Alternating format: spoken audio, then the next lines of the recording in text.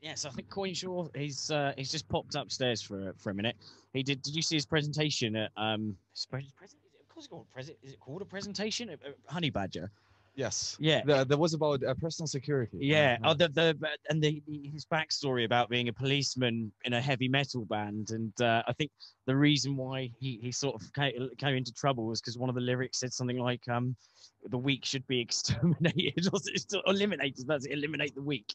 And obviously, it's just it's more, it's art. But yeah, it got him into a bit of trouble. But he had some, really good, really interesting story about that. Looks like we've got a chance for some questions in the audience. If anyone has questions, go ahead and lay them in.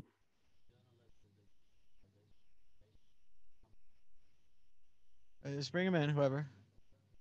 And so he says, anyone here why the SegWit percentage of transactions is going up this month? Someone big switch over.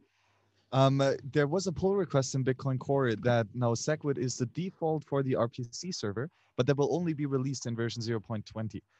So that was a recent thing, but I guess just with the added confidence that now Bitcoin Core is defaulting to Bech32 addresses, SegWit version 0, might have been the reason why now some other additional companies choose to now finally switch to Bech32 SegWit.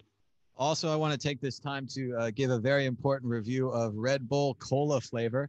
I've never had this before. It went down smooth, tasted like cola, not like chemicals.